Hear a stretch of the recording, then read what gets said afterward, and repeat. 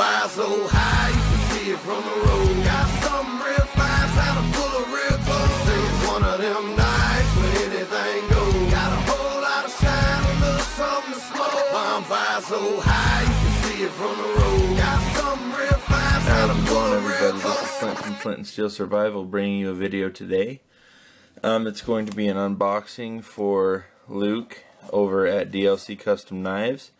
I ordered this from him. I had seen it on a video forever ago before it was up to his standards, and he said that he wanted to send it, or he'd tell me first when he's ready to sell it. So he got a hold of me a couple weeks ago and said it was ready and that my price would be $100. So I ordered it for sure. I couldn't pass that up. When I got it today, I was a little bit worried. It's been ripped into. All that's holding it shut is a rubber band.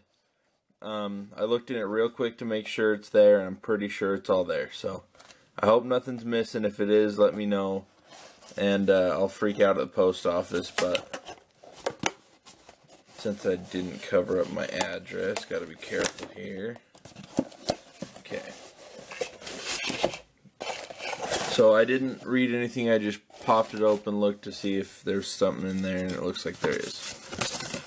Hey there, Flint and Steel Survival, thank you for your interest in my knives. This one is made from L6 tool steel to prevent rust. Oil it a few times a year. Happy New Year, Luke at DLC Knives. Thank you, brother. So let's take this out, get this out of the way.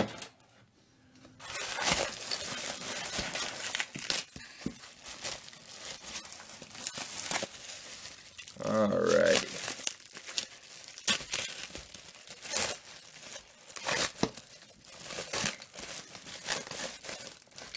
You'll also have to tell me what this says. I could probably look it up too. Sweet. I love these keychains. It looks like this is a 9x19, so it's a 9mm casing. Orange to match the knife. Orange, I don't know what he uses, but it's cool.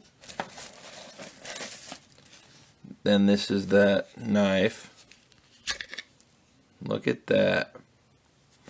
Beautiful little karambit. Orange and white, which are my school colors. Well, the school I graduated from.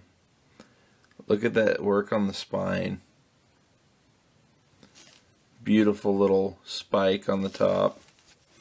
And it fits my hand just absolutely perfect. It's like he measured.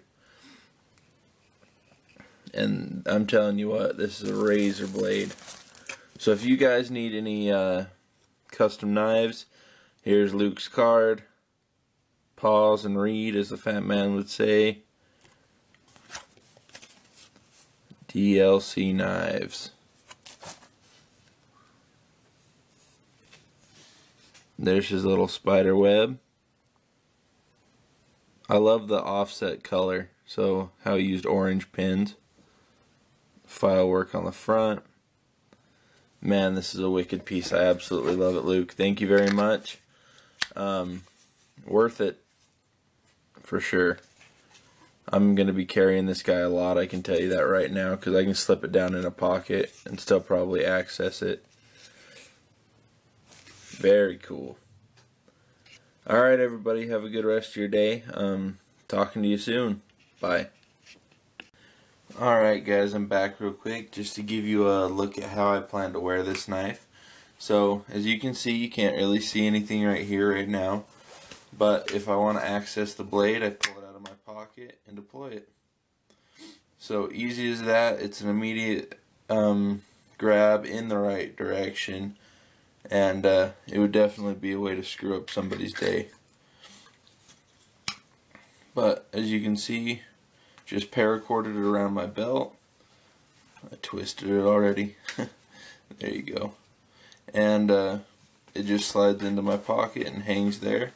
With this hoodie, which I wear all the time, it's also orange, so it kind of matches. So if you see anything sticking out orange at the bottom, you're probably just going to think it's part of the hoodie. So, yeah, I think this is a great defensive blade option. Definitely a good fixed blade carry if you're looking for a defensive tool. Plus, it looks sick. I mean, that's a conversation starter right there, all day long. And a lot of my American friends are probably thinking that's not a big blade. But if you look at the ancient Karambits, they were even smaller than this.